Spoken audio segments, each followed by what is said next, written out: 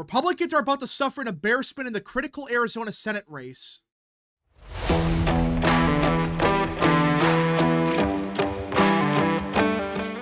What is up, people of the internet? It is me, Real American, back again with a new video, and today we have to talk about the 2024 Arizona Senate race because, let's face it, we are in deep trouble here. Now, I'm not one of those people that likes to doom and gloom about everything. That's not healthy. That's not good. But what's happening in Arizona is a complete disaster. I just look at this headline. Kari Lake asks the Arizona Supreme Court to declare her governor despite current Senate bid. Yeah. This wasn't from a year ago. This isn't from 6 months ago. No. This is from July 12th, 2024. Just 1 day ago. So let us get into it. Kari Lake is asking the Arizona Supreme Court to declare her governor 2 years after she lost the election for that office, despite her current run for the state's open Senate seat. Right off the bat, I have a bunch of problems here. Are you serious right now? We are in 2024. It's been 2 years. Now, I do want to be clear. What happened in 2022 is a shit show in Arizona. I'm not defending them. That was a disgrace, what Maricopa County did. But guess what? It's been 2 years. It's over. Why the hell would you decide, you know what? We're going to ask the Arizona Supreme Court to declare me the governor, despite the fact you're currently running for the U.S. Senate. So let's just say hypothetically, somehow, some way, the Arizona Supreme Court realizes, oh wait, no, Kari Lake is actually the governor. Well, are you going to drop out then? Are you going to become the governor tomorrow, if that happens? If that's the case, what the hell were you doing running for the Senate? And if you decide to continue your bid for the U.S. Senate, why the hell are you asking for them to do this now? You see the problem here? No matter what happens here, it makes Kari Lake look bad. Because if she somehow becomes the governor, that's not going to happen. That's delusional. On Thursday, Lake attorneys Kurt Olson and Jennifer Wright filed a petition for review, arguing the Superior Court and Court of Appeals should have reinstated her case over new evidence. They claim the new evidence shows that Maricopa County did not conduct the necessary logic and accuracy testing on the vote tabulators, Arizona Law reported. Wait, I thought we knew about this for 2 years now. I could have sworn that they talked about this a year and a half ago. I could be wrong, but I thought we heard about this already. And that's awful. Again, I am not defending what Maricopa County did. You don't have to say the election was stolen. You don't have to go that far. But let's be real. How they conducted the election is a disgrace. I don't care if that hurt Kari Lake and hurt Katie Hobbs. It doesn't matter if it benefited one party or the other. It doesn't freaking matter. What happened in Maricopa County was a disaster. The vote lines were 3 hours long. People couldn't vote. They had to come back later. And even then, they probably weren't allowed to vote. It was a disaster. All right, I'm not defending Maricopa County. And that's why we need real electoral reform. But that doesn't mean 2 years after the fact, we should still be having lawsuits over, actually, Kari Lake should be the next governor. No, it's over. You lost. It was horseshit what happened. I'm not denying that. But we are in July of 2024. We are, what, 20 days before the primary? It is coming up very quick. And you're worried about, oh, going to the Arizona Supreme Court, asking them to declare me the governor. And if they somehow did, I guarantee you, the United States Supreme Court's going to say no. No way in hell we're going to allow that. Which, they're right. You cannot just say 2 years after the fact, oh wait, new evidence proves that Katie Hobbs didn't actually win. Yes, it sucks what happened. I understand that. But this is going to do nothing but hurt your candidacy. Because no matter what you do, you lose. If you somehow become the governor, your numbers are going to be like 5%. I'm just being real. Because you're talking about something so ahistorical.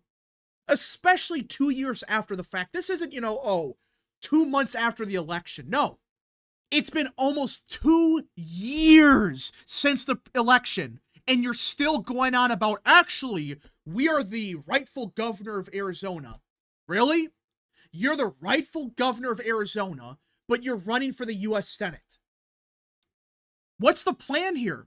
So if you're not the nominee, are you going to stay in the race, actually? What's your plan? Should Mark Lambs be the nominee then? There's so many issues with this argument they're using that actually Kari Lake's the real governor. So what? If she's the real governor, why are you in the race? Why? Lake's petition claims that Maricopa County did not properly verify signatures on mail-in ballots, which that's a legitimate question. I'm not denying that. No one should. Because there were some serious questions in November of 2022 in Maricopa County. But the problem is, you're trying to make the lawsuit about, actually, that means I should be the next governor. No! It sucks what happened, but it's been 2 years. It's a waste of time, a waste of money, resources, all of that. To rectify the problem, she requested a new gubernatorial election or to proportionally strike 275,000 ballots. Because Hobbs eclipsed Lake by more than 10% of Maricopa's early vote undergrounds, Lake would win, it reads. Oh my goodness, are you serious right now? This is your argument. We have to strike 275,000 ballots. And therefore, Lake would win because Hobbs won the early vote in Maricopa County. What are we doing here? What? What's the point? If you're running for the U.S. Senate, fine, sue them to make sure they actually do their damn job. That's one thing. But what are we doing by trying to rectify the past mistakes by declaring a new election? That's not going to happen. That's unheard of, especially for a governor's race. And let alone to strike 275,000 ballots. In the unlikely event that her challenge succeeds, it would drastically complicate the current Senate race, the Republican nomination for which she is already favored to win. And that's, in my opinion, the biggest problem here. If she somehow is declared the winner, let's say, okay, it takes about a couple of weeks for the Supreme Court to actually make a decision. Let's say on August 5th or whatever, they declare Kari Lake the next governor, okay? Let's say that's what happens. I'm not saying that's going to happen, but let's just say, okay, fine, whatever. She somehow wins. Well, based on the current polling in Arizona's primary for the Republican side, Kari Lake is going to be the nominee. And the primary is like July 30th, I think. It could be like July 20th or something. Either way, if she wins her lawsuit, but let's say it's in August, and she's somehow the nominee, or she's going to be the nominee for the Senate, and she somehow won their case, what happens then? That's a serious question.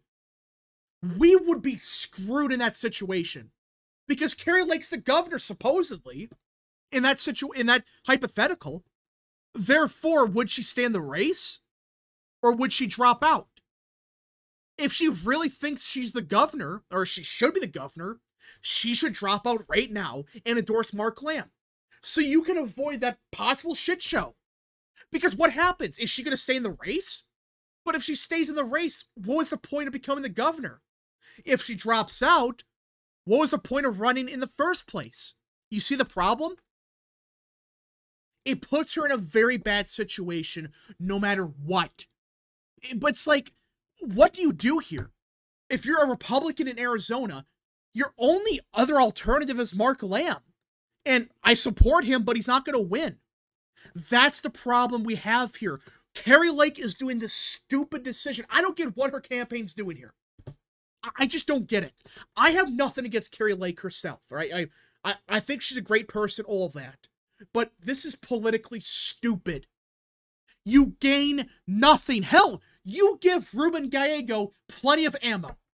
Because no matter what happens, either she somehow becomes a governor, and he attacks the Republicans for stealing the governorship or whatever. And if she does lose the case, which I think she's going to, Ruben Gallego has free ammo to say, hey, Kari Lake has lost like 50 different lawsuits. She has spent millions of dollars, hundreds if not thousands of hours. Instead of, trying to run for the Senate, trying to worry about Arizona, she's worried about herself. And that's a legitimate attack. That's why I think this is stupid. Again, suing Maricopa County to fix their system, that's not a problem I have. In fact, I support that. If she does that, go ahead, that's great. But to say, you know what, I'm actually the governor of Arizona, so I'm going to declare myself governor through the Supreme Court. You lose no matter what you do. And why would you do this now? I thought you dealt with this a year ago. You were done. You lost all of your lawsuits. Every legal avenue was exhausted. It's done. You could talk about election reform, fine. But to keep going on and on and on about, actually, I'm the governor of Arizona now. Despite the fact you lost, right? As of now, Katie Hobbs is the governor. You lost the race. It sucks what happened. Again, I'm not denying that. She lost by only 17,000 votes, and I guarantee you, with what Maricopa County did, if they ran the election properly, I'm not saying they stole it. No one should say that automatically, that Maricopa County stole the election. I hate when people say that. They mishandled the election, that's true. And they did such a shit job, especially in Republican areas, that probably is the reason why Kari Lake lost. That's a legitimate reason. But to keep going on about how she's actually the governor and decide to have this lawsuit now, in July of 2024, just 4 months, not even 4 months away from the election. We're getting closer to November, and she's still worried about this. It's a bad look for Kari Lake and Republicans in Arizona. It really is. It does nothing. In what scenario is this a net positive for Kari Lake? How? How can this be positive? All that's going to happen is either she's seen as insane for trying a lawsuit for the 50th time, despite claiming that she's used every legal avenue, and still worried about it in July of 2024, or she somehow wins, and a bunch of Democrats are going to say, the Supreme Court in Arizona is rigged, we got to vote for Ruben Gallego even more, or even Joe Biden, or whatever. There's no win for Kari Lake here, or Republicans. We just got to see what happens, but I really thought this was a parody. I thought this was fake news. This was, the Babylon Bee. No, this is a legitimate thing she's doing right now. And there's a good chance we lose the Arizona Senate race because of it. And again, I know that we weren't the favorites either way, but look at the current state of polling. Outside of Remington, Emerson has her down by 4, Rasmussen down by 3, Fabrizio down by 3, Main Street Research down by 6. I understand it's early. I know it's July, there's a lot of undecideds, whatever. Hell, the Green Party's more than likely going to run someone. But at some point, you have to look at this race and say to yourself, oh my goodness, she is doing nothing but mistake after mistake. Whether it's the abortion stuff, whether it's these lawsuits. She's not going to win. I really don't think she has a pathway right now. Could she win? I guess. But I'm just trying to be honest. I don't think she's going to win. And at this point, I have no clue what Republicans do here. Because she's she's flat out destroying any chances she, or even Mark Lamb had. Because if Mark Lamb is somehow the nominee, the party would have been split 50-50 for one. It would be a very divided primary. But number two, people are going to look at whoever the Republican is and say they are affiliated with Kari Lake. We're not going to vote for that. We just got to see what happens, but not a good situation.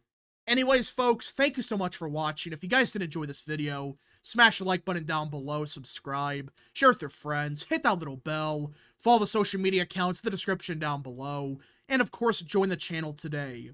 Godspeed to all of you.